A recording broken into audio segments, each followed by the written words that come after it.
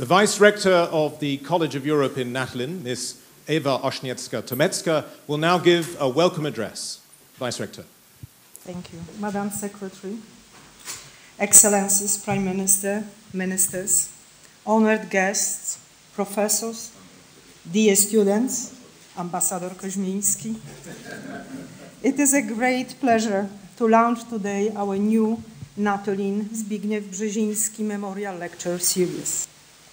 And it is a particular great honor to have the inaugural lecture delivered by a very special guest, the Honorable Madeleine Albright, former US Secretary of State and the first woman to hold this post in her country.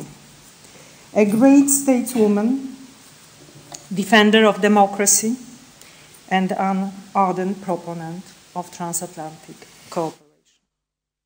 The public figure who was admired by Zbigniew Brzezinski. Needless to say, he would have been delighted to learn that it is Secretary Albright who is inaugurating the lecture series in his honor, in his memory. What is more, Madam Secretary, you join us today as we celebrate the 20th anniversary of the accession to NATO of the Czech Republic, Hungary and Poland, a momentous event that you personally did so much to bring about. We are grateful to your efforts and commitment that so significantly contributed to that historic enlargement of the alliance. Thank you, Madam Secretary, for being with us today. And let me take this opportunity to thank Ambassador Jerzy Koźmiński for his continued support in making this memorial series possible. Ladies and gentlemen, as some of us remember firsthand, in August 1980, Poland witnessed a wave of workers' protests that began in Gdańsk shipyard and then spread across the country. It was then that the free and independent trade union named Solidarność, Solidarity, was born. This was the beginning of the collapse of the Soviet system of domination in Central and Eastern Europe. But very few could see it at that time. On the 24th of August 1918, immediately after his return from his summer holidays, Zbigniew Brzezinski went to see US President Carter in his office.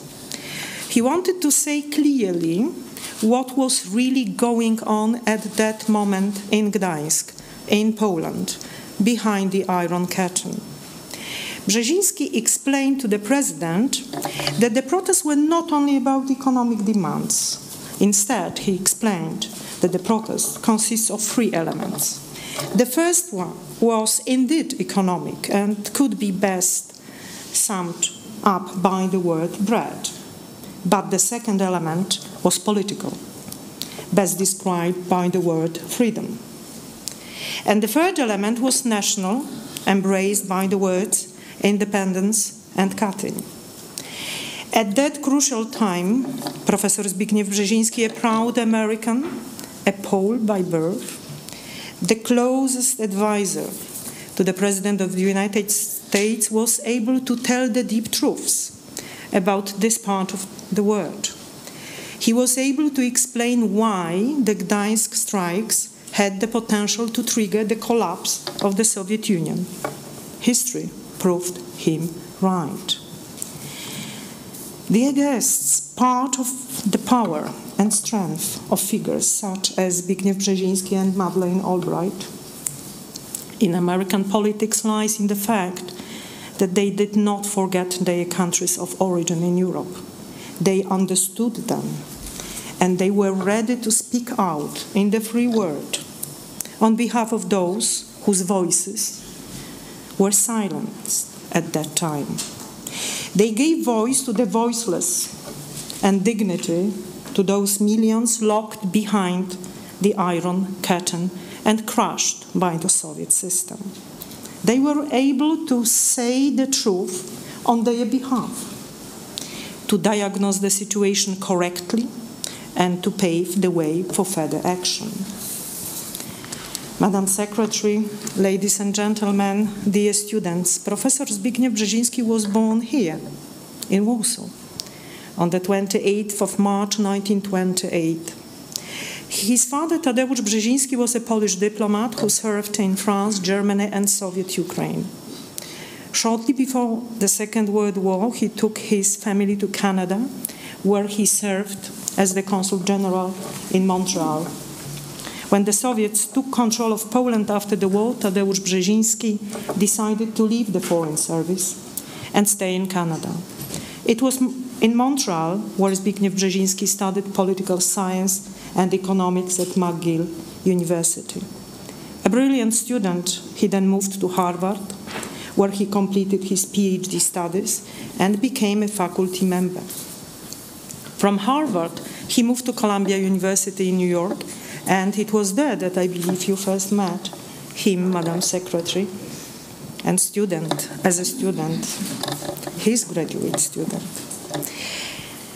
Dear guests, in the mid-1950s, Professor Brzezinski was the co-author with Karl Friedrich of the definition of totalitarianism. Along with other prominent intellectual emigres from Central and Eastern Europe, Zbigniew Brzezinski's goal was to make the world see totalitarianism as a threat to peace and a threat to countries, but also as a threat to individual dignity of every human being. This message was to reach the American elites. Through his life, Professor Zbigniew Brzezinski remained a committed academic and celebrated and prolific writer on international relations. His expertise was truly global and went far beyond European affairs, for instance, US-China relations and the Middle East. That is why almost all American presidents from 1960s onwards called on his knowledge and expertise. Zbigniew Brzezinski started with the Kennedy campaign, then worked for President Johnson, then became the national security advisor of President Carter, moving on to advising Presidents Reagan, Bush, and Clinton, and most recently, President Obama. His loyalty to the United States, as well as his intellectual coherence and the set of his values, meant that he did not restrict himself to one political camp. When service to freedom was at stake, political differences were not an obstacle for him. His aspirations went hand in hand with a unique talent, great intellectual strength, and admirable hard work. Dear students, when we search for inspirations on which path to pursue in our lives, the figure of Brzezinski becomes a model to follow.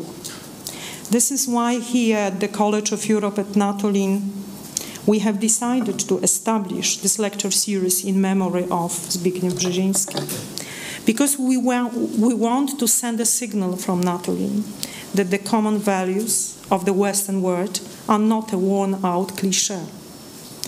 Brzezinski, who in 1990, like few others, voiced support for German reunification and who supported the deepening of European integration and NATO enlargement, was one of the staunchest proponents of the Western values, as well as transatlantic unity. A unity whose guardian on this side of the Atlantic is the United Europe. Dear guests, please allow me to sum up briefly.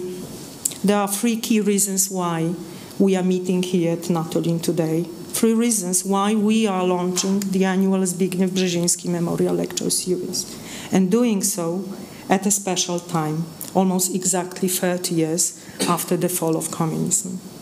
First, Brzezinski was a unique intellectual who was not afraid of responsibility, who did not stand aside, and who got involved in politics for the sake of the common good.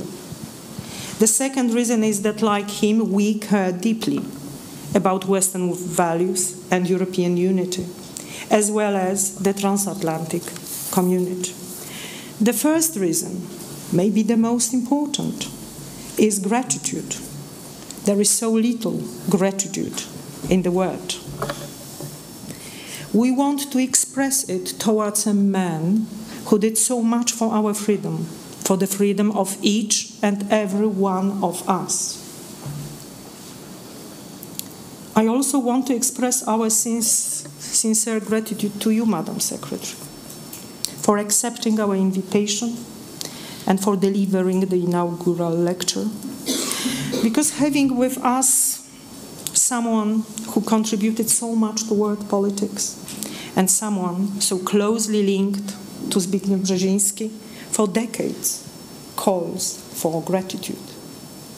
Madam Secretary, it is now with immense pleasure that I give you the floor to deliver the first Zbigniew Brzezinski lecture.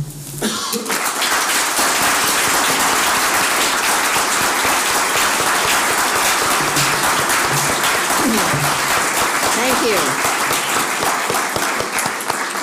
Thank you, Madam Vice Rector, for that very kind introduction, and my heartfelt thanks to you and Madeleine College of Europe for hosting me here this evening and inviting me to do this. And I'm honored to be here in the presence of so many distinguished guests and friends.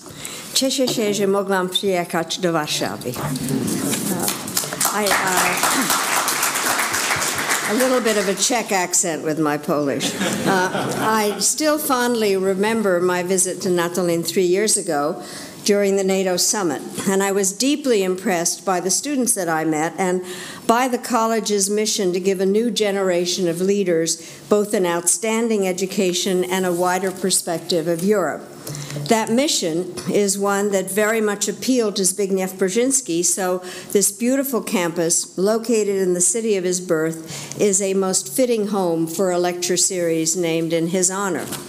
We would not be here this evening were it not for the efforts of Ambassador Jerzy Koszminski. It's great to see you, and it's you have not only been one of Poland's foremost diplomats, but also, I know, one of Zbigniew Brzezinski's very closest friends. And I've so enjoyed spending time with you here, and I so treasure everything that you have done in your incredible career.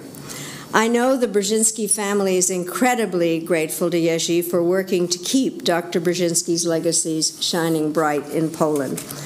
The timing of this lecture is most appropriate because later this month we will celebrate what would have been Dr. Brzezinski's 91st birthday. And next week in Prague, I will join President Duda and other leaders to commemorate the 20th anniversary of NATO expansion, which Brzezinski supported so strongly. So there's an awful lot for us to discuss this evening. But I'd like to begin with a few observations on the life and legacy of a man who did more than anyone, apart from my father, to shape my view of the world and my understanding of international relations. Zbigniew Brzezinski was my professor, my mentor, my boss, and my friend. And our relationship spanned nearly 6 decades, and it's hard to believe that he's no longer around to tell me what I'm doing something wrong. I was far from the only one who benefited from his feedback, as demonstrated by the outpouring of testimonials and tributes in the wake of his passing. Brzezinski occupied a unique and towering position in America's foreign policy establishment. Although he served in the administration of President Jimmy Carter, a Democrat, and as you've pointed out, he was greatly respected by Republicans such as Ronald Reagan and George H.W. Bush, who embraced his strong stance against the Soviet Union. Later, his outspoken opposition to the Iraq War would win him admiration among a new generation of American leaders, including U.S. Senator and presidential candidate named Barack Obama. And although they hardly agreed on anything, President Trump sent his national security advisor to Brzezinski's funeral as a sign of respect and appreciation for his service to the United States of America. Brzezinski was a proud, naturalized American citizen, but he loved Poland and understood that he had a special role to play as a voice for Polish freedom and democracy abroad. I'll never forget working for him at the Carter White House in the fall of 1980, when new intelligence reports showed the Soviets were going to move troops into Poland to crush the Solidarity movement. Brzezinski had gotten to know the Pope and appreciated the Holy Father's unique expertise on the Polish situation. The president was meeting with his team in the cabinet room, and I was out in the hall. All of a sudden, Brzezinski came out and said, "Get me the Pope." I called the White House operators, who always knew everyone's phone number, and asked for the Pope. They came back quickly and said they didn't have a number for the Pope, perhaps because of the belief in separation of church and state in the United States. Brzezinski became a bit irritated, and when the number was finally located, he said, "This can never happen again. Put his number in my personal phone book under P for Pope." Throughout his career, Brzezinski faced critics such as Governor Averell Harriman, who argued that his Polish background disqualified him from dealing objectively with the U.S.-Soviet relationship. I often thought, why wouldn't you want someone who actually understood the complicated relationship between Poland and the Soviet Union to give his opinion? Others claimed that all he thought about was the struggle with the Soviet Union. They were so wrong. He was prepared to push back against Soviet expansionism, but his horizon was much larger. He saw the world changed by the rise of new regional powers and insisted that attention be paid to them. He led negotiations with China, which culminated in the historic breakthrough of normalization and set the stage for China's modern transformation. He helped President Carter secure the Camp David peace agreement between Egypt and Israel, declare America's opposition to apartheid, and define U.S. interests in the Persian Gulf through the Carter Doctrine. He embraced the idea that support for democracy and human rights served America's national interest. And by putting human rights squarely on the global agenda, he handed dissidents behind the Iron Curtain a new and effective tool in their struggle. There are many today who overlook this key aspect of his legacy. They lump Brzezinski together with other foreign policy realists who saw little connection between the pursuit of American interests and the fostering of democratic practices. But Brzezinski thought deeply about the role that values have to play in international relations and rejected the false dichotomy between so-called realists and idealists. He would acknowledge that those engaged in statecraft must address the realities of power, yet he also proclaimed, and I quote, that human rights has become the genuine historic inevitability of our times, unquote. I've been thinking an awful lot about that phrase and Brzezinski's defense of democratic ideals in preparing for this visit to Warsaw. But I've also been thinking about a speech I delivered in this city in the year 2000 when I was Secretary of State and attended the first ever meeting of the Community of Democracies. The purpose of my visit then was to talk about how best to sustain democratic progress in the 21st century. And tonight, I would like to revisit that theme in the context of Brzezinski's legacy and the challenges that we and our democratic allies face in this new tumultuous era. To explain my perspective, let me look back to the early 1980s. After the end of the Carter administration, I helped Brzezinski research his memoir, Power and Principle. But having written my dissertation on the role of the Czechoslovak press in Prague spring in 1968, I was also interested in looking at the role of the Polish press in supporting the Solidarity movement, which was gaining attention. With Brzezinski's help, I obtained a fellowship at the Woodrow Wilson Center, which enabled me to travel to Warsaw, Kraków, and Gdansk in November 1981, 1 month before martial law was imposed. For 2 weeks, I interviewed journalists, editors, and other pro-democracy troublemakers, including Lech Wałęsa and Bronisław Geremek. In the process, I became not only encouraged, but envious. My plan had been to write about solidarity, but in my heart, I wanted to join solidarity. And even though I was born Czech, I wanted to become a Pole because it was here that history had begun to march. Within 10 years, the Solidarity movement had triumphed, and that was when history began to gallop. In Hungary, freedom emerged after 10 months, in East Germany, 10 weeks, in Czechoslovakia, 10 days, and in Romania, 10 hours. After decades of darkness, the entire continent was flooded with light. When I returned to government in the 1990s, I had a chance to make the most out of that opportunity. Our goal was to bring nations together based on core principles of democracy and free enterprise, human rights, and the rule of law. To that end, we took bold strides towards the creation of a Europe whole and free. We worked to strengthen NATO by accepting new and broader responsibilities and by adding new members. Among those who offered essential support for this idea was Zbigniew Brzezinski, who worked closely with then Ambassador to the United States, Zbigniew, to make the case for NATO enlargement. The role that they played in making Poland's admission to NATO possible cannot be overstated. At a time when many eminent American strategists, including George Kennan, Paul Nitze, and Robert McNamara, were publicly arguing against expansion, Brzezinski launched his own intellectual campaign, writing articles and opinion pieces, testifying before the Senate, and giving dozens of media interviews. His efforts had a decisive impact, convincing bipartisan majorities that America and Europe would be stronger when a NATO that included Central Europe's new democracies. One of my proudest moments came on March 12, 1999, when I was able to call Brzezinski from the Truman Library in Independence, Missouri, to tell him that Poland had just been formally admitted to the alliance.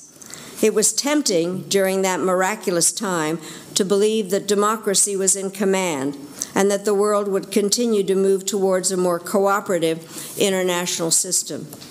In the span of just a few decades, we had seen nation after nation gain its freedom in Central and Eastern Europe, from communism in Asia and Africa, from colonialism in Latin America, from military dictators, and South Africa from apartheid. We witnessed and celebrated all of this, but also saw warning signs that the democratic tide could recede. Because while democracy in the long run is the most stable form of government, in the short run, it is among the most fragile.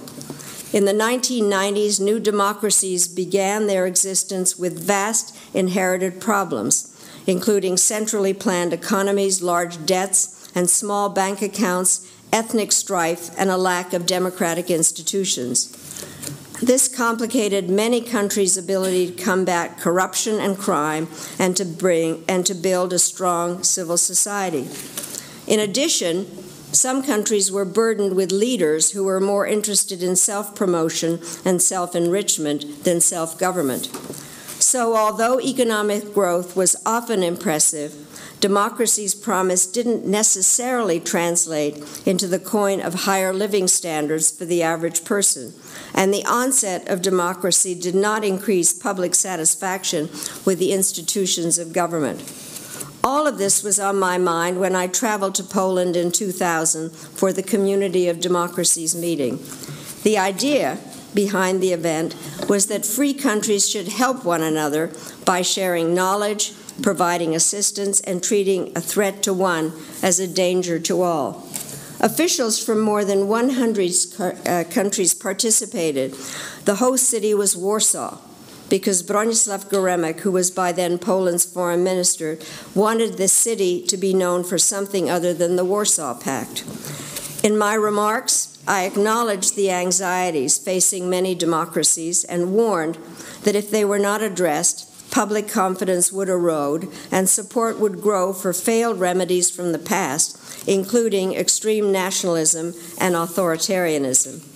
Regrettably, it now appears this warning was prescient, because in the short history of this century, we have witnessed a multiplication of international divisions, a backlash against globalization, a resurgence of extreme nationalism, and a worldwide retreat from democratic values. In the wake of the global financial crisis, China's vision of economic gains, unaccompanied by democratic norms, has gained appeal. Russia's Active Measures campaign has succeeded in deepening social divisions, sowing further doubts about democracy, and undermining confidence in Western institutions. We also see more and more countries employing squads of opinion shapers to flood online sites and social media networks where one can spread lies just as easily as truth. I have spent a lot of time in recent years thinking and writing about why freedom has seemingly gone into retreat, and the person whose perspective I especially valued was Zbigniew Brzezinski's. At a time when many were proclaiming that the fall of the Berlin Wall had brought about the end of history, Brzezinski understood that the triumph of liberal democracy was not assured. He wrote a book in 1993 called Out of Control, which made a series of dark predictions about the future. It feels especially relevant today because he warned that xenophobia, ethnic hatreds, religion, and grievance over the loss of status could give rise to a new form of fascism in Russia. Fascism, he wrote, is particularly effective in exploiting the irrational side of human nature, appealing quite effectively to emotions that can be galvanized through nationalistic symbols, exploiting the attraction of national power and glory, and responding to the craving for discipline and uniformity, unquote. Brzezinski warned that if such a desire for order took root, it would not be confined to Russia, but would almost certainly spread across Europe. He took no pleasure in being proven right. Towards the end of his life, he saw that the entire continent was wrestling with questions of identity, ethnic and religious pluralism, migration, and the consequences of modern technology. He also saw that Central Europe had once again become a place of testing for democratic values and institutions.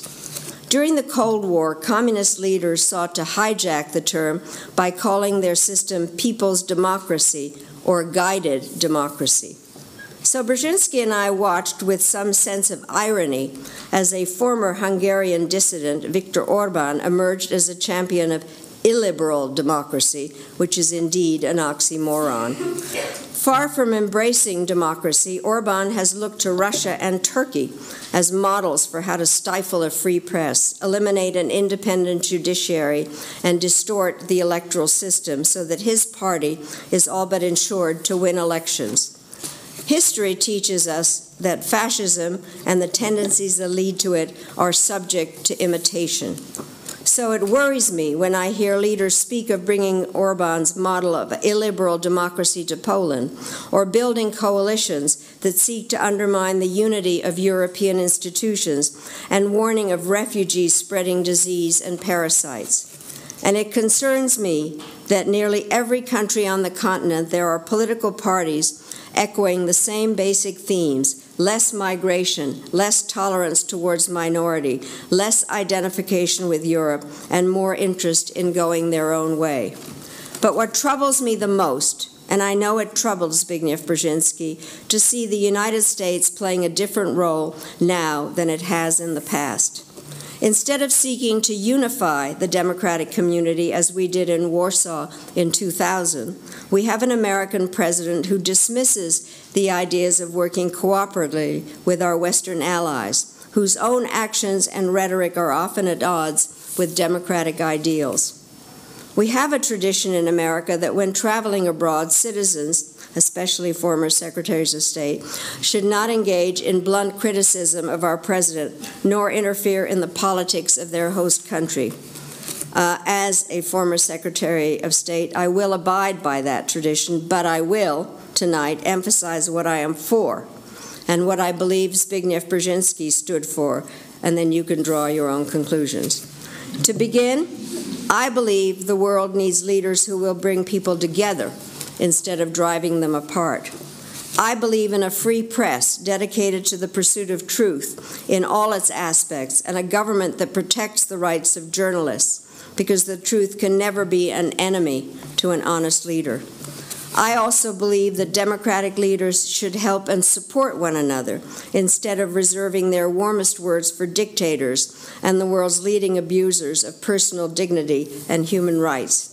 I believe in multilateral cooperation to address global problems, including climate change, nuclear nonproliferation, terrorism, Middle East peace, and a free and fair and open system of trade. I believe the logic underpinning the European Union remains utterly compelling, even as I recognize that for those working on a farm in Poland or a factory in Bratislava, allegiance to Brussels does not come naturally, if at all. Finally, I believe in the ongoing value of a transatlantic partnership.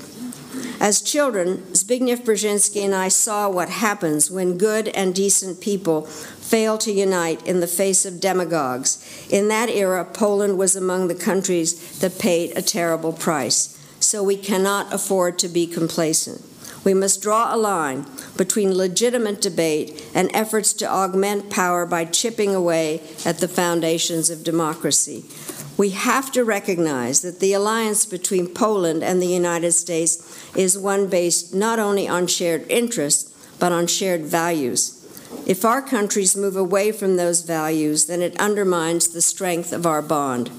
In the United States, we have a slogan that has been drilled into us in relation to the fight against terror. If we see something, such as unattended suitcase or a backpack, we should say something. Well, when I look around the world today, I am disturbed by much of what I see. So I have added a third element to the slogan, see something, say something, and what I've added is do something. And that is why I wrote my most recent book, as a warning. And that is why I'm calling on people on both sides of the Atlantic to stand together and vow that we will not allow would-be dictators and despots to shape our future. Last month, I was proud to travel to the Munich Security Conference to launch a new initiative aimed at rallying the democratic world on behalf of common values. Spearheaded by the Atlantic Council and America's former ambassador to Poland, Dan Fried, the centerpiece of this effort is a new Declaration of Principles for Freedom, Security, and Prosperity, which was co-signed by the leaders from every region of the world and across the political spectrum. More than 70 years have elapsed since the Atlantic Charter was issued and the Universal Declaration of Human Rights was adopted. It has been almost 30 years since the rebirth of freedom in Central and Eastern Europe, and has been almost 20 years since the community of democracies gathered to sign the Warsaw Declaration. Perhaps we all started taking some of these principles for granted. So the time is right to renew our vows and to engage a new generation in freedom's cause. In the months ahead, we will be working with universities and parliaments and civil society to gain support for these principles and to revitalize the institutions that underpin them. I am keenly aware that for the leaders of today and tomorrow, the experiences that shaped my worldview and that of Zbigniew Brzezinski may seem like ancient history. A generation whose worldview was shaped by World War II and the Cold War is passing from the stage. We cannot prepare for the future by clinging to the past, but I pray that we do not have to endure another trauma on the scale of World War II to recognize the urgency of civic responsibility, international cooperation, and the rule of law. To avoid that fate, we need to learn from experience and recognize the threat posed when governments become hostile or indifferent to the ideals that defeated fascism and brought down the Berlin Wall. It's been almost 2 years since we said goodbye to Zbig, and I miss talking to him and arguing with him. But today's event, and so many others like it that have taken place, help reassure me that his legacy will endure. Zbig always understood that he had an obligation to pass on his wisdom to new generations. I was lucky enough to have benefited from his willingness to be a mentor, and I know that many in this audience did as well. It is incumbent on all of us to carry forward that tradition. And that is why I'm proud to chair the National Democratic Institute, which helps train young activists around the world to assemble the nuts and bolts of democracy.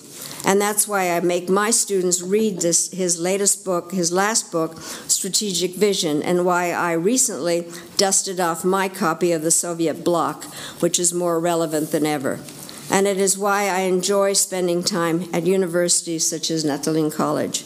And it's always why I think it's important to teach the lessons that we can draw from Zbig's life. Aggressors must be resisted.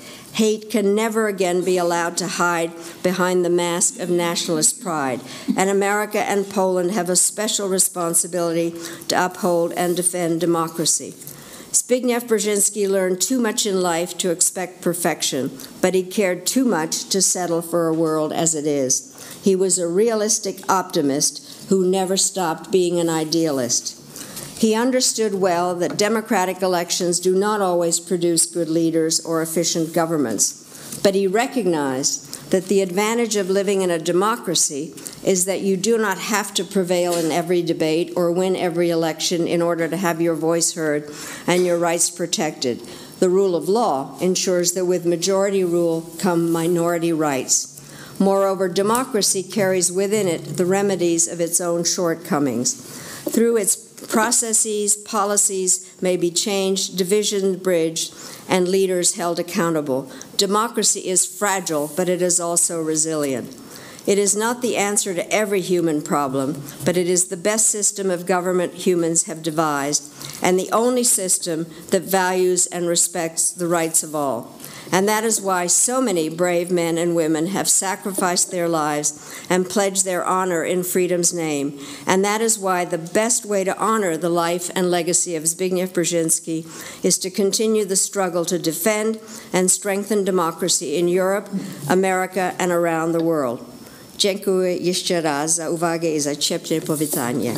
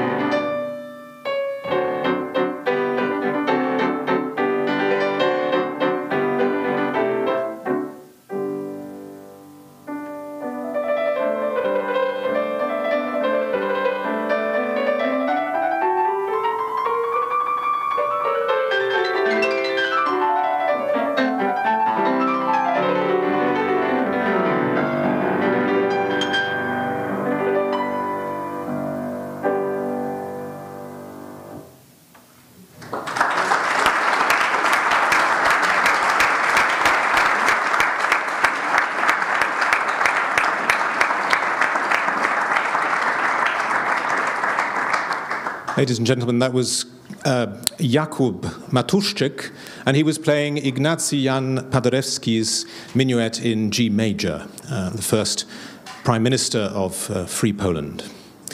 Ladies and gentlemen, we're now very lucky because Madam Secretary Albright has very kindly offered to take part in a question and answer and debate session. And this will be moderated by Michał Kobolsko, who is the special advisor and country representative in Poland at the Atlantic Council. Michał.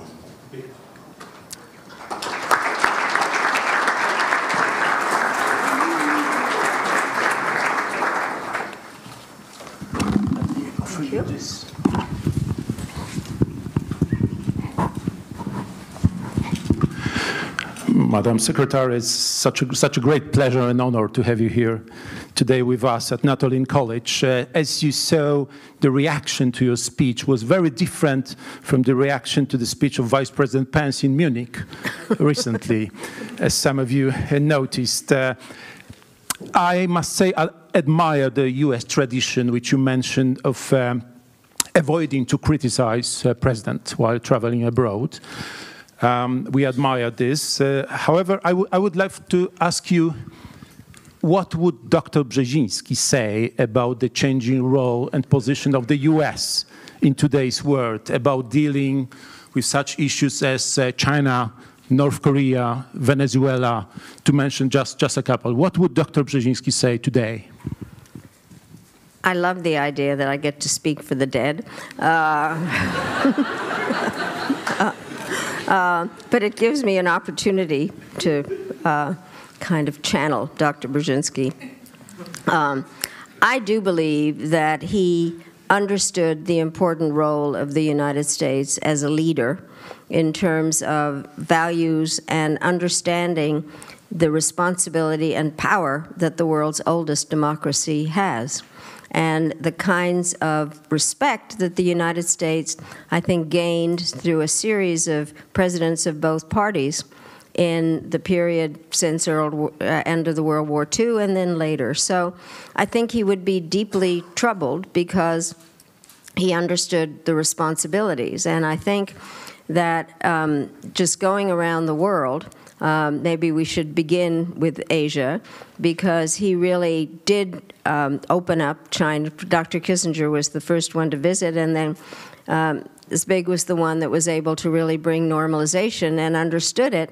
And I think that in terms of the whole issue on North Korea, he would be very worried about the entanglement that President Trump has kind of developed with somebody that is a dictator who doesn't tell the truth. So I think that I'm worried about that. I also just generally think that he was very interested in the role of regional influentials, and he would be troubled by the things that were happening in the Middle East with Iran, obviously, and then obviously the kinds of things in Latin America with Venezuela that was viewed as a potential regional influential that now has been chastised by the region's powers, the Lima Group, as well as Europeans. So I could go on, but generally a little bit the title of that book, Out of Control, and that the U.S. is not playing the role that it should be, a leadership role and a responsible one where we work with our partners to help solve some of those problems. Talking about your partners, U.S. partners, I want to be a bit more specific, asking you about the tensions, we should call them tensions, between the United States and the European Union.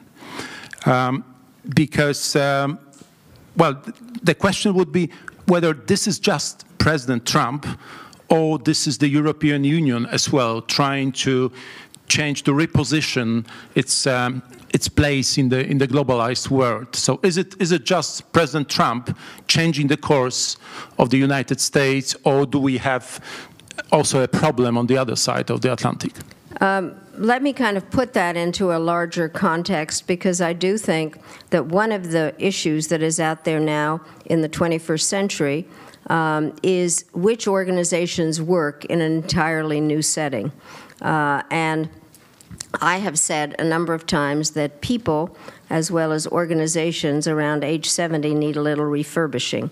And I have to say that, and this may surprise you and others, but when I was in office and I dealt with a lot of different groups, I found the European Union the most irritating.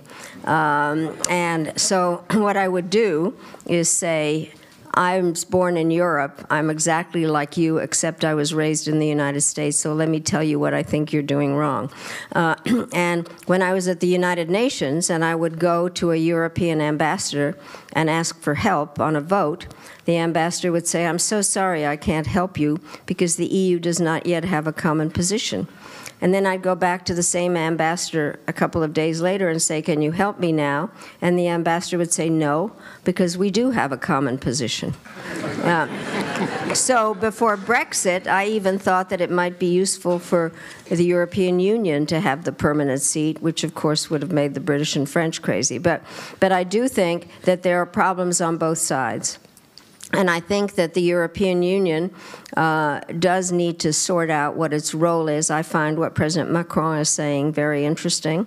One of my colleagues, Joschka Fischer, has also spent time talking about what could be done with the European Union. But I think that we need to, both sides need to think about it, because the Euro-Atlantic relationship continues to be, I think, an absolutely crucial one, and our partnership is very important in terms of trying to deal with some of the issues that you already were raised are out there. And what has been interesting on the Venezuela issue, it has, in fact, Europeans have been critical of what happened, along with the Lima Group, which really did, in fact, I think, add strength to the argument if we operate together.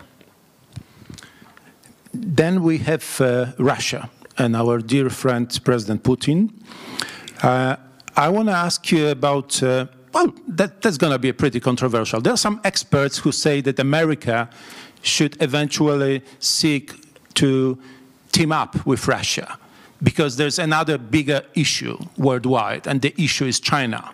So therefore, United States is in a need to find a kind of a compromise with President Putin and to, in a way, join forces with Russia. How do you comment to that? Well, I do think that the biggest problem out there is a rising China. I think that that is true. The part of the reason that China is rising is because it has opportunities, but also because the United States has created a vacuum by not being there. And to all of a sudden see China as the supporter of climate change and the Paris Agreement is a little weird for me. And also in terms of their approach to a number of issues that I would think the U.S. might want to take a lead on. I think that, frankly, we're a little bit late on what you're suggesting, because the Chinese and Russians have decided that they like each other again. And so I do not see us doing that. I do think that we need to figure out how to have a functional relationship with Russia, that we don't have to be at sword's point on everything, but at the moment we are in bad shape. And what I think is that Putin, who is a KGB agent, has figured out how to play a weak hand brilliantly, and I think that we have played a strong hand poorly. Thank you for this answer. You were testifying to the House Foreign Affairs Committee last week, or a week ago or so, and you were kind of announcing your trip to Poland and Czech Republic, and you said that your fellow Czechs, they like the idea of treating you as both as a queen and a kind of an irritating older sister. Yes. That's so in Prague. That is so, absolutely. That is so in Prague. I am now an irritating older sister more often than a queen. So what is the message of the irritating older sister to this region? Because what you also said while talking to the House a week ago was that you are worried about the growing distance between the Eastern Europe and the Western Europe. So my question is, aren't you exaggerating that we have a situation of a bad Eastern Europe and good Western Europe? Well, I think that We do have an issue, as I already mentioned, with Europe generally, and how the U.S. and the European Union get along. I do not see, I personally am not liking the fact that there are those who criticize Eastern Europe and don't criticize Western Europe. I don't think it's fair. I think that the Eastern Europeans had an awful lot that they had to get over, and I have admired the work that has taken place by Poland way before anybody else took the steps. But I am troubled by the following aspects, which is that I think that there has not been enough emphasis on the democratic parts of the NATO. You know, when we took the new countries, when the first enlargement of NATO, I stressed when I came here, as did General Shalikashvili when we first started with the Partnership for Peace, that NATO is not just a military alliance, it is an alliance of democracies. And so I have been troubled by some of the steps back in terms of the political changes that have been taking place in Central and Eastern Europe. I am willing to admit that I was part of the post-wall falling euphoria. And I really thought that all the countries, but especially the three that we took into NATO, had the capabilities and the desire and the hope to really be a part of a democratic Europe that was whole and free and partners with the United States. I'm very clear about my disappointment with Hungary in a very clear way. I have stated some of my problems with the things that are happening in Poland, and I have problems with some of the things that are happening in the Czech Republic, because I think that we do want to see democracy, as I said, is not easy, but we really need to see steps forward and not steps backward. And I think some attraction to more authoritarian ways of doing business, I think, is not the way that I would like to see any country go towards. And in my book, I haven't just written about Central and Eastern Europe. I've written about what troubles me about Turkey and the Philippines and Venezuela and various other aspects where democracy is being pushed aside for order. I think that that is not a good idea. Talking about the NATO and the military presence, we have the ongoing discussion about the military presence of the United States in Europe, in Central Europe.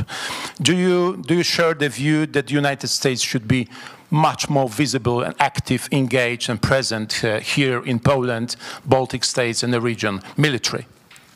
Well, let me say what is interesting. I have spent a lot of time looking at NATO and feel, as somebody who was born in Czechoslovakia, that it wasn't until the Czechoslovak coup in February '48 that the United States started to pay more attention to Central and Eastern Europe again. And so NATO was born. What is interesting is that NATO, when we were in office, was the first time it went to war in the Balkans, and I think really did make a difference, and working with the NATO system was very important at that time. I also do think that what was interesting at the 60th anniversary of NATO, the heads of state met in Strasbourg, Kiel. Rasmussen was named as Secretary General, and one of the decisions was by the heads of state that he would have a group of experts advise him on that. And every country named an expert. I was named for the United States. Adam Daniel Rothfeld was. We got to know each other then. And then what happened, Rasmussen decided that he only wanted 12 countries to be on the group of experts, automatically irritating 16 countries. And then he asked me to chair it. What was interesting was the amount of time we spent on out-of-area activities that NATO was going to do. And what the lessons were out of the Balkans and Afghanistan. We talked about the fact that NATO had more partners than it had members. We talked about whether a cyber attack was an Article 5 attack. Very different subjects, and all of a sudden, what the Russians did in Georgia and Ukraine made us think again about in area. So I think it is appropriate, given what I see as threats from Russia and the undermining of democracy, for, in fact, to have some of those troops be in the region. And then also, frankly, the kinds of things that are going on in the Arctic Ocean, some of the issues with Nord Stream. I think there are any number of reasons where all of a sudden we're back in area. I'm not going to discuss how many American troops should be where. That needs to be done on the basis of military decisions and not ego. Madam Secretary, thank you for answering the first questions. Let me now open the floor to the questions on your side. Just one notion that we have decided to slightly reduce or limit the freedom of expression by letting the first question to be raised by a student of Natolin College. So perhaps you would be the person. Thank you. Please introduce yourself and be brief. Thank you. Thank you so much. My name is Yasmin, and I come from Algeria. So I have two questions, if it is possible. So my first question is, as a history maker, witness, and insider of history, to what extent did the concept of democracy has shifted since the time of the post-Soviet word that Mr. Brzezinski and yourself proactively witnessed? Especially when, as today, as you just mentioned, democracy is often confiscated for order. And my second question is about your book, Fascism, A Warning. You clearly point out the danger and threat of fascism that arises again on the heartlands of democracy. So in the context of today's Europe actuality and events, including, as you mentioned, United States that plays a role that is a paradox to the values that it pushed before, what are your predictions for the EU and the US role in protecting and promoting the values of democracy and continuing the legacy of Mr. Brzezinski? Thank you. Thank you. You do know I'm a professor, so it will take me 50 minutes to answer. Ladies and gentlemen, so these were the questions for today. Yeah. No, but let me answer really the first one, and then we'll deal with the other one along this. What I find interesting is that many of us, and I say this as somebody that has been a part of the National Democratic Institute since its founding, thought that technology would be a democratizing concept, that it would give people an opportunity to really play a role. I think it has turned out to be a complication in many different ways. And I take Egypt as the example of what happened. People were summoned to Tahrir Square by social media. And they had all had kind of their echo chamber of where they got their information. They end up at Tahrir Square. And so how do you get from Tahrir Square to governance? So what happened, and it's strange that I should say this, but the elections were held too soon. And the Muslim Brotherhood was organized, and the people in Tahrir Square had gotten there individually, and there was not a political party of any kind. So the Muslim Brotherhood wins. And there are all kinds of things that keep happening, and journalists are arrested in a number of different aspects. And the mess in Tahrir Square continues.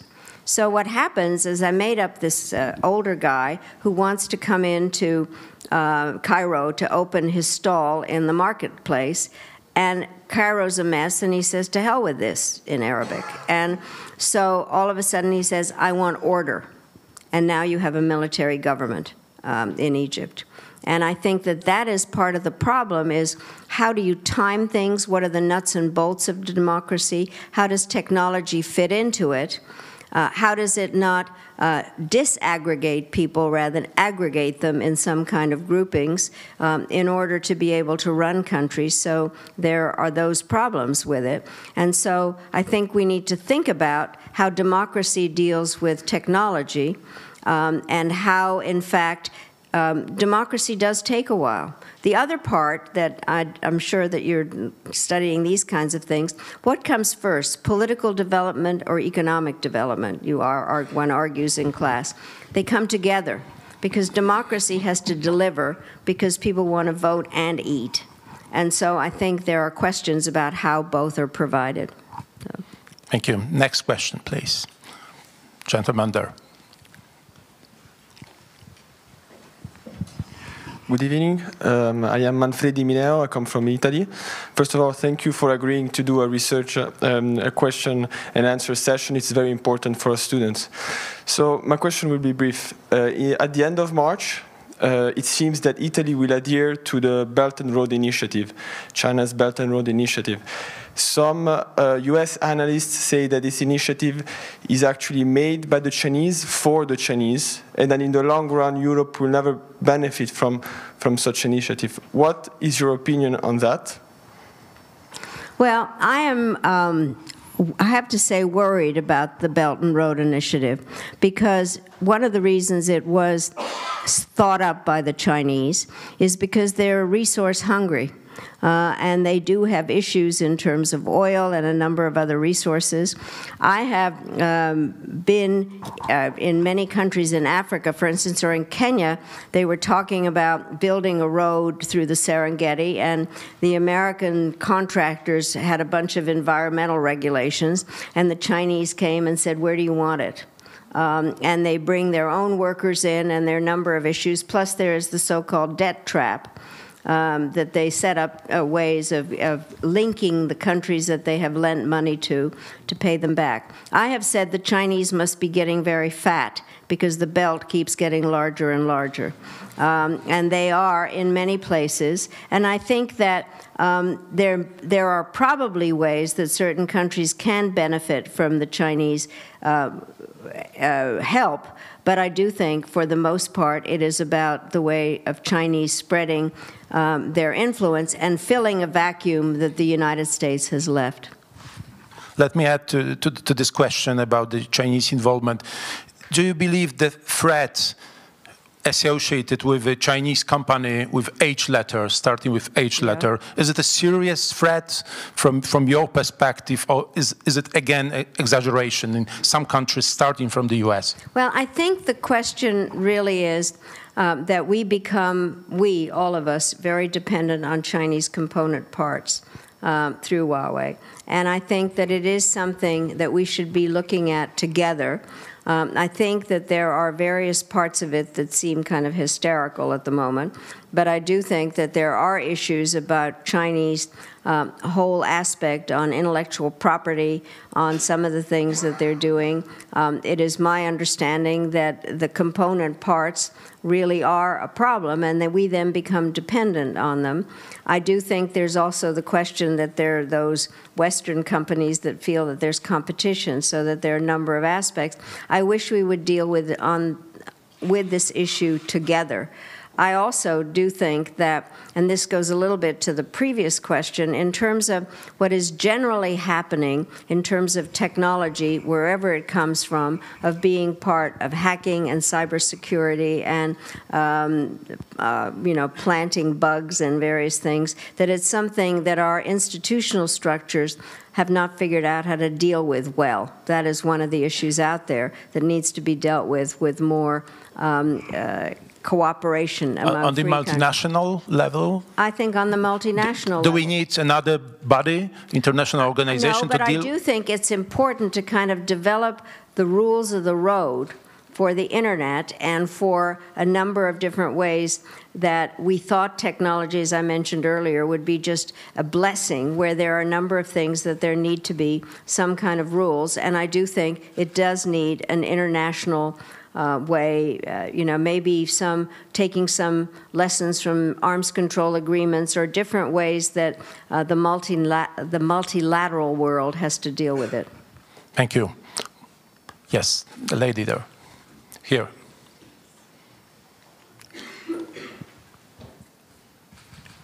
My name is Gerta. I'm from Albania, and it is an honor being here with you today. Yeah. My question is about the U.S.-German relations, which are very important in transatlantic affairs. Do you believe that the American-German relations are experiencing a similar crisis like the 2002 between President Bush and Chancellor Schroeder? Thank you. Well, I think they... You mentioned the Munich Security Conference. I would say yes, that there really is a difference at this point in terms of the way that we look at things. I am hoping that U.S.-German relations will be on a level where we see each other as partners in trying to deal with one of the most complicated issues or world which is what these questions are all about. What do we have in common? How do we work together? Whether it's through NATO or the European Union or bilaterally. But I think that at the moment, just from observing, things seem a little bit tense. Thank you. Gentleman here. Yes. Madam Secretary, thank you. Yeah. My name is Bacho, and I had an honor to get to know you 2 years ago during your visit to Georgia. I'm interested, what is the biggest legacy of the biggest achievement of Clinton administration today? Thank you. Well, I actually do think NATO expansion is. I know there are those who think it was a mistake. I totally disagree. And I think that all one has to do is ask the new members what would they prefer. And so I think that is an achievement. I think also, you know, I hate to, when I teach at Georgetown now and I talk about the Clinton administration, it's a little bit like teaching about Napoleon or something. For me, it is very vivid, and for them, they weren't born. So trying to explain what the world was like at that point and trying to use the international organizations and developing how the UN might be able to operate through the peacekeeping operations, and then trying to see, by the way, President Clinton said it first, that we were the indispensable nation. I just said it so often. It became identified with me. There's nothing about the word indispensable, however, that says alone. It means in partnership. And President Clinton believed in partnerships, and we operated that way. I have to say that personally, I think that what we did in the Balkans was the right thing to do. The problem with Americans is that we are the most generous people in the world with the shortest attention span. So some of these issues don't get resolved. And I think we pass from one administration to another, and certain things are not picked up. And I think we need to figure out how to do that. But I was very proud to serve in the Clinton administration. And I think that we really, President Clinton kept trying to build bridges to the 21st century because he knew that it was going to be a different kind of a system. And then, obviously, it was changed in many ways as a result of the war in Iraq. But I do think that I'm very proud of the things we did to see ourselves internationally. Americans also don't like the word multilateralism.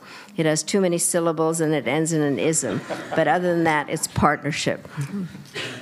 Thank you. Yes, the lady here. Thank you. My name is Jana Human. I come from Ukraine.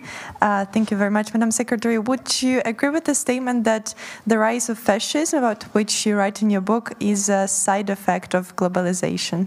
Thank you. Well, it's interesting because one of the things that I have been saying is that there are two mega trends out there that have their downside, and we've touched on this a little bit, but globalization is clearly a megatrend that most of us have benefited from, but it's faceless. The bureaucrats in Brussels, we talked, are faceless. And so what has happened is that people want, the downside is its facelessness, and people want to have an identity, which is a very important thing, to know your ethnic, religious, linguistic background. And that can be very patriotic. But if my identity hates your identity, then it becomes nationalism, and hyper-nationalism is very dangerous. And I think that hyper-nationalism is one of the warning signs of authoritarian government, which could lead to fascism. And so I point that out. Technology also, in many ways, has its downside, which I already mentioned in terms of the rapidity of social media to spread various untruths very quickly or separate people. I do believe in my to-do list is that one has to listen to people and have discussions with people one disagrees with. You should all be very glad you don't live in Washington, because I listen to right-wing radio as I drive, and I get fairly excited, and someday I will be arrested. But I do think it is important to listen to people that you disagree disagree with. And so technology and the social media also has its downside. And then the fact that it disarticulates people so that they don't create, I believe in political parties. And so it has undermined that aspect too. Thank you. More question. Yes, in the back, gentleman in the back. Good evening. My question is about membership in NATO. This year we celebrate 20th anniversary. Could you speak a bit louder? We are celebrating 20th anniversary in NATO, and my question is about there's many things to do to become a strong member of the NATO, and is it about technicalities or about values? And the next question is, do you agree with the statement that joining the NATO was the biggest success for Polish national defense? Thank you. Well, I think that the first part of the question, values. Values. I think it's a very important part of NATO. I really do think, and part of the thing that I think has been forgotten, or not as much attention has been paid to it, as in fact the value system of NATO. And I thought I might be asked this question. So the bottom line is the preamble to the North Atlantic Treaty says, the parties to this treaty reaffirm their faith in the purposes and principles of the Charter of the UN and the desire to live in peace. They are determined to safeguard the freedom, common heritage, and civilization of their peoples, founded on the principles of democracy, individual liberty, and the rule of law. So that is the basis of it, and not just, and I know there's been a lot of discussion about 2%. The members of NATO should be 100% for democracy and values. I think that is something that we seem to forget. And so I think that we need to stress that. I do think that I personally was very much for Poland being a member of NATO. I think it has, in fact, benefited in terms of its position both on defense issues. There's no question. I would like to see more in the values part. Thank you. More questions? Here, gentlemen. Georg Bagdasaryan from Armenia. First of all, I would like to thank you for this interesting lecture. We are so grateful. My question is the following. What is your opinion on the suspension of intermediate rank nuclear force treaty? Well, I think that it is, I think, a very bad mistake to have pulled out of it. Let me just say, though, that there's no question that the Russians had violations of the treaty. And it was something that was being discussed in the previous administration by the Obama people about it. I think the Russians thought we were violating it. And I think that mostly the arms control agreements that have been created across the years have a method for dealing with these kinds of issues. And so I think that what happened when the U.S. declares its decision to pull out, it gave the Russians an excuse to do that, and has undermined one of the basic aspects. And it was very hard to get the INF Treaty in the first place. I think what is very interesting is that President Reagan and Gorbachev are the ones that finally came to that agreement, and it saved Europe from a period of having missiles and a very dangerous kind of aspect of it. And so the question is, what next? Because I think it might be good to multilateralize it a little bit more and see whether the Chinese shouldn't be a part of it. And then it also gives a signal that makes me nervous about the fact that the New START Treaty, which expires in a couple of years, that not enough discussion has even come of that. The Russians, Putin has given a speech in which he's talking about modernizing their nuclear arsenal. There has been some discussion of that in the United States also, and I think we need arms control agreements, and they're not perfect, but they provide a mechanism for dealing when there are assessments of violations. So I think it was a mistake to pull out of it. Thank you. Shall I activate first rows as well? Yep. Do you have questions from that part of the room? Yes. The lady in red, please. Good evening, Madam Secretary. I'm the director of the Central European branch of the American Jewish Committee here in Warsaw. And if I can use this opportunity to give David Harris' best to you, I know you too met in Munich. If you could share with us a little bit your perspective on Iran. And how you see the role of Iran in the Middle East, and also in the context of JCPOA, and about the JCPOA in the context of the transatlantic alliance and the obvious break that it is causing in this relationship. Yes. Thank you. Let me say, you are part of the Atlantic Council family. One of the things that happened, and I teased Fred Kemp, who's the president of the Atlantic Council, that he had become an imperialist when he asked Steve Hadley and me to do a project on the Middle East. And I said, actually, the Middle East is not on the Atlantic. But we did do a project on it. And I think that what is so clear are the historical aspects of the region. By the way, I worked for a president who read a lot, and he assigned us books. And so one book that President Clinton assigned to me was called The Peace to End All Peace, which is what did the Middle East look like after the end of World War I with the fall of the Ottoman Empire. The short version of the book is that the modern Middle East was created by the British and French bureaucracies lying to each other. And we are dealing with a lot of the aspects of that still. But what is clear is the competition between Iran and Saudi Arabia, that it is not just most Americans didn't know anything about Islam, much less the difference between Shia and Sunni. So there is that, plus then the Arabs versus the Persians.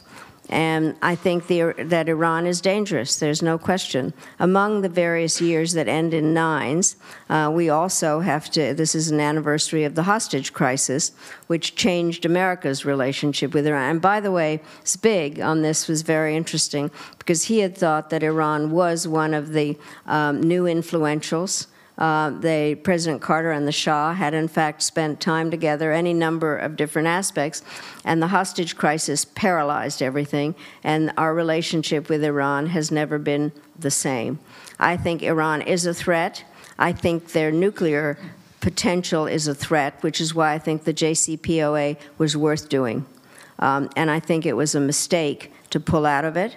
It was a multilateral, it was an agreement, frankly, not a treaty, mainly because people were worried about getting advice and consent from the Senate, but it was worth doing. And it has given, it's difficult for the other members of the P5+1 in order what to do, and some to do with the business relationships, and it has given an excuse to the hardliners in Iran, the Guard, for not abiding by things, and so I think it was a big mistake to pull out. But Iran is not an agent of good in the Middle East. There's no question in terms of their support for Hezbollah and various other things they've done, whatever effect they're now going to have in Syria. So I'm worried about Iran, but we have given them an excuse, and I think pulling out was a mistake. Thank you. Question here. Yes. My name is Jacek Stawicki. We spoke a few moments before your lecture about Middle East. You have witnessed the collapse of the Camp David summit of 2000 between Barack and Arafat, and Clinton administrations have has heavily invested in Middle East peace. We are almost 20 years after this Camp David collapse, and the Middle East, in terms of relations between Israel and the Palestinians, looks completely different. How would you describe the possibilities of Trump administration solving the Middle East peace process? Well, let me say, I'm sometimes asked about the Middle East and the Camp David that we did, and I often say to the audience, if I were to invite you to Camp David, you'd probably say you'd like to come. I can tell you, after 2 weeks in the rain with the Israelis and Palestinians, I don't care if I ever go back. And partially the issue, and I think this is worth thinking about, Ehud Barak made some very generous ideas towards the end of the thing in terms of how Jerusalem should look and the holy places. We had agreed that we would not talk to the so-called moderate Arabs about it. And it was a mistake because, in fact, Arafat and the Palestinians do not control the disposition of the holy places. It is done by the Saudis and, to some extent, the Tunisians. And when we called them, they had no idea what we were talking about. So I think we were asking something of Arafat that, one, he was not legally able to do, but psychologically was not able to do. He saw himself as a PLO fighter, and he had he was well received everywhere, which was much better than worrying about the sewer system in Gaza. So there are many aspects of it. I do think that what has happened now, with the fact that funding has been cut off to a lot of Palestinian organizations by the United States and the United Nations, it has undermined our capability of being an honest broker.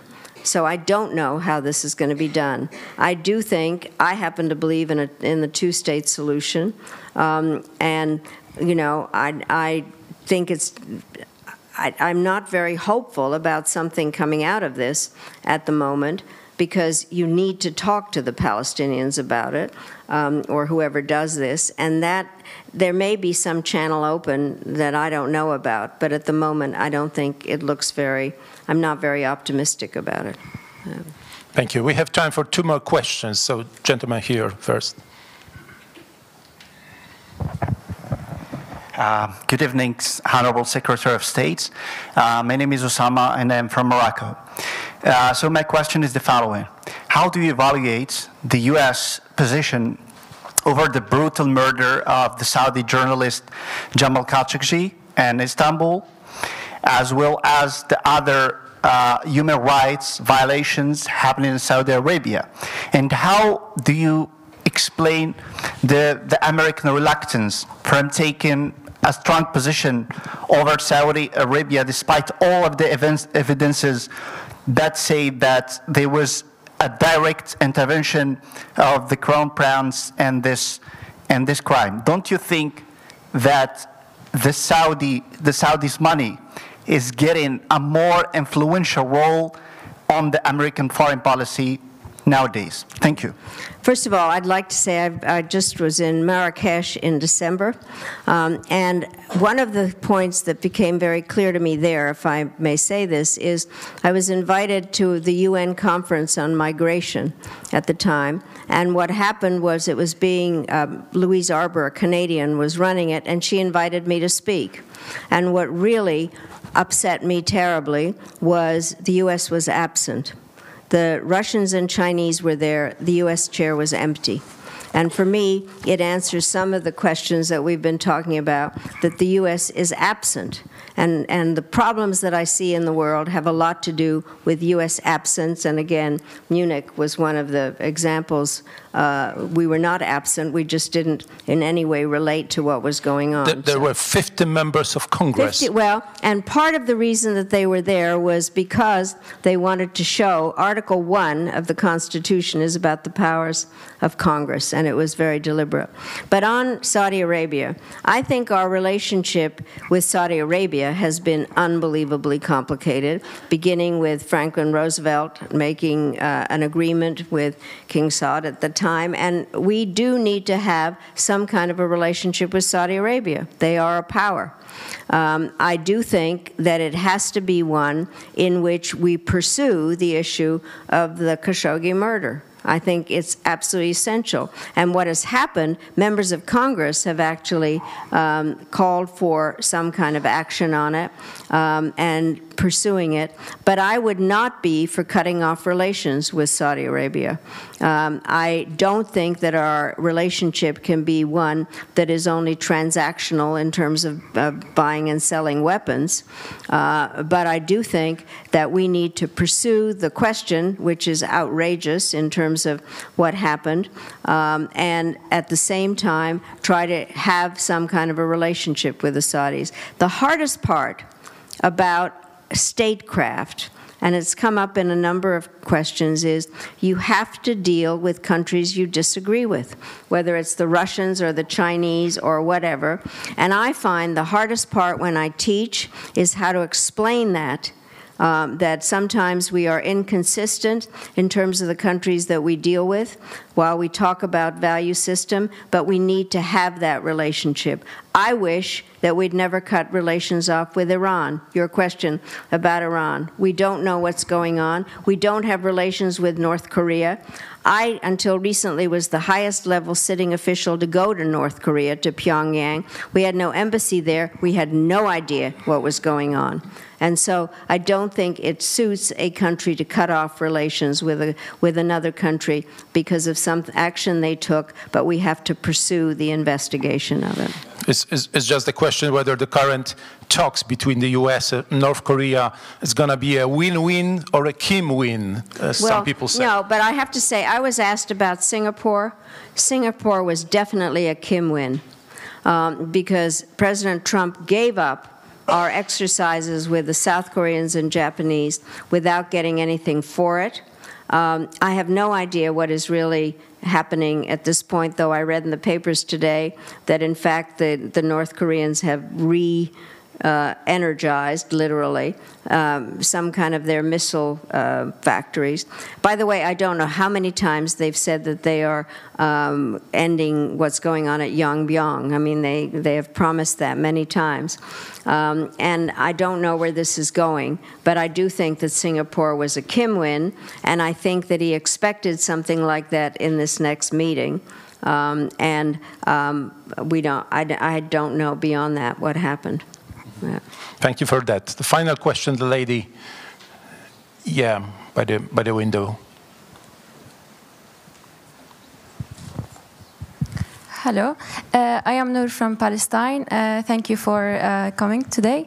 I have two questions for you. The first one is in the framework of Camp David Accords that was brokered between the Professor Brzezinski and between Israel and Egypt. Do you think it was successful as long as there is no peace between Israel and Palestine? How can a peace agreement be successful between Egypt and Israel be successful? And do you think the recently held Warsaw summit that was brokered between Poland and the US is going to do anything right between the Israelis and Palestinians? And that's it. Thank you. Well, let me just say, I think that one of the aspects of diplomatic negotiations and agreements is whether you have to solve everything before you can solve anything. And I think this goes a little bit to, are there talks or not talks at the moment, or was it a mistake to only do a piece of Iran with the JCPOA? You have to do what you can, and I think that the Camp David Accords that President Carter and Brzezinski were involved in with Egypt have been successful. I think, frankly, kept an awful lot of peace between Israel and Egypt and issues to do in the Sinai, very important. It doesn't mean that one has to, that it means that it undercut the Palestinian issue. You have to solve one thing at a time. What has undercut the Palestinian issue is the current behavior, I think, where we have cut off our ties with the Palestinians. And by the way, I have to tell you this. I have been somebody that's been very involved with democratic politics my whole life. The United States has been supportive of Israel, and President Truman is the one who recognized Israel. I think the issue, when I was Secretary of State, I went to Jerusalem, and I gave a speech to a lot of high school students there.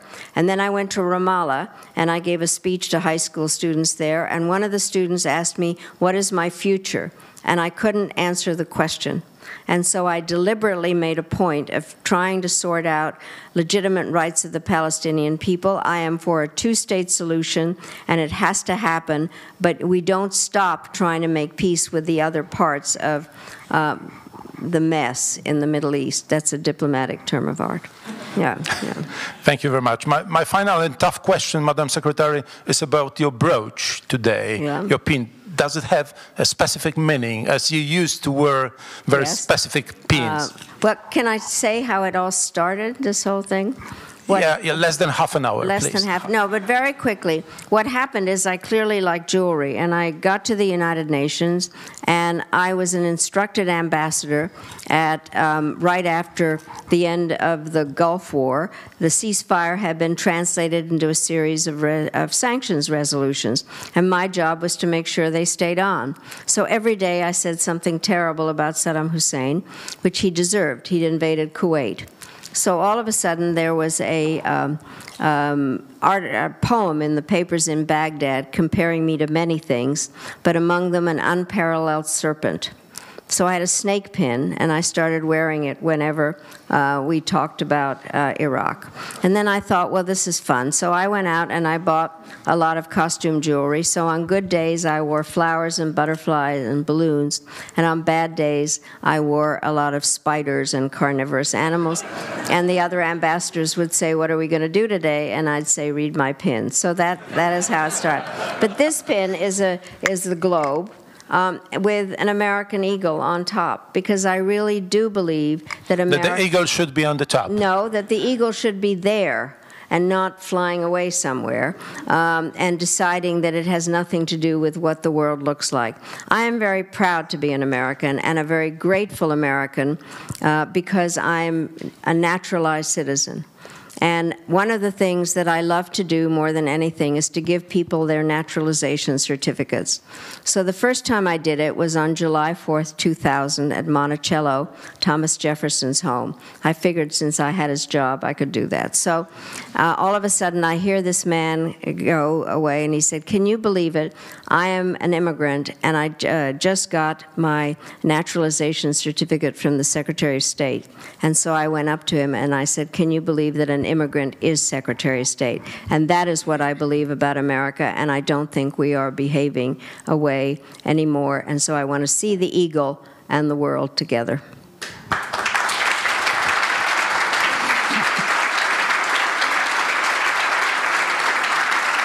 Thank you. Thank you all. Thank you. Thank you for your kindness. Thank you very much. Thank you.